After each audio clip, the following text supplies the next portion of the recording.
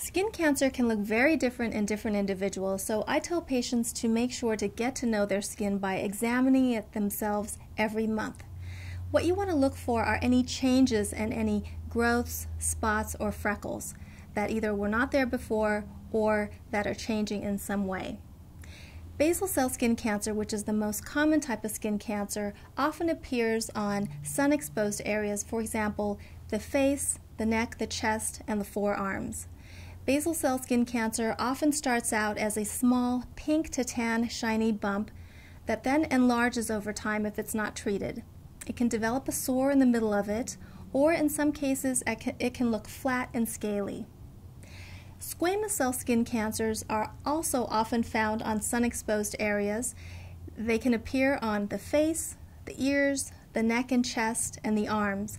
However, squamous cell skin cancer can also develop in areas that were previously burned, either through injury or through radiation treatment. Squamous cell skin cancers tend to be thick, crusty, and scaly. They can sometimes be raised, and they can sometimes break open and bleed.